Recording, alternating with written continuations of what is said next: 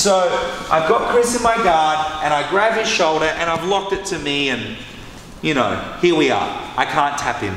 He's too strong, I'm too weak, he's too flexible, I don't get it right, he's a freak, I don't know, okay? But here we are.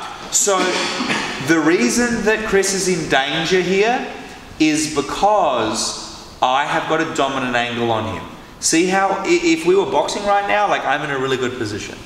So what people will try to do, because Chris knows that if I get his arm up onto my shoulder, I'll finish him. So he'll often wrap his arm around my head and now he'll try to get his nose back in front of my nose, here, okay? So now I don't have a dominant angle, I can't attack his shoulder, more or less he's out of danger. So as I bring him down here, if he grabs around my head and now goes nose to nose on me, I'm now going to use my left forearm to lift his chin, and then my left leg helps me complete my job. At which point I can get to mount, and from here, guys, if you're advanced, I would be going for this cutting arm lock right there. If you're not, don't worry about it, just get to mount, okay? So let's have a look at that one again. So I've got Chris here, and I've brought his shoulder down, and I can't get him. He's grabbed me around the head and he's moving back in front. My left forearm's gonna lift his jaw. I'm gonna go with him. And then as his head's offline, his legs will get light and my left leg can lift him over until I get all the way up to mount, and now I can start attacking this arm. Or of course, I can just be here and woo, you know, happy I got to mount, right? So this is a really, really, really good technique, because for this technique to work, the other one has to totally fail. And I mean, anyone in life can do well when everything's going your way, but when things go the opposite of your way, if you can learn to turn that into success, I mean, that's the secret right there, right? So we're here, I bring him down, and he grabs around my head. It's the correct response. He brings his nose in front of my nose. It's the correct response. So my elbow lifts his head, and you'll feel that once his head gets far enough away, his legs will be light. And I can lift him over, get to mount, and if you're an advanced guy, attack for that arm, okay? Obviously you can armbar, Kimura, Americana, you can do a lot of things, but I really like going for this one because, for instance, if he gets out of this attack, like just move your arm and get out somehow, he's gonna walk into other attacks, okay? So he's going to walk into other attacks, whereas if I go for one of my other attacks, if it screws up, I've lost everything. Okay, so let's have a look at this one more time.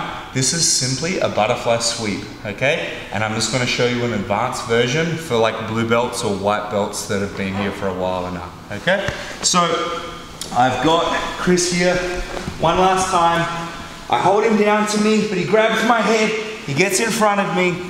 So I'm just going to lift him across and I'm going to try to finish here.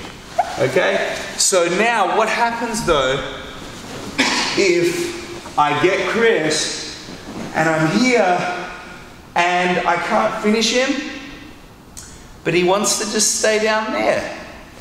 Well, now what I'm going to do is I'm going to push his head down and I'm going to flip him over and come up to a side control, keeping my underhook.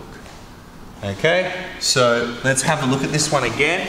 This is simply what, say, like Carlos Machado would call a hook flip. It's like I'm flipping a pancake, right?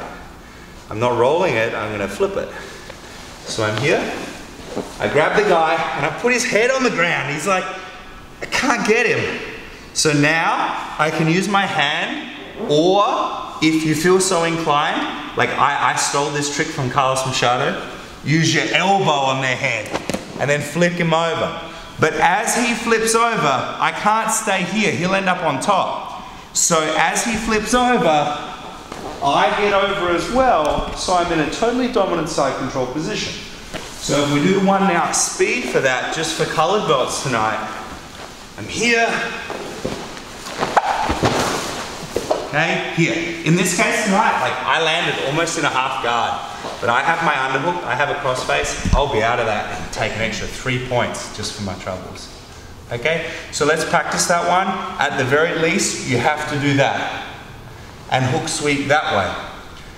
But in real life, as you know, like Chris will testify too, we did a lot of private lessons together when we were working on his hook sweep for competition. And if you can get a clamp and you can sweep both ways, you can sweep anyone. It's just a matter of time. Okay, so I've shown you ways that you can sweep both ways. Sweep that way and sweep that way. Okay, beginners, you'll be sweeping to your right. Advanced guys, you'll be sweeping to your right and to your left.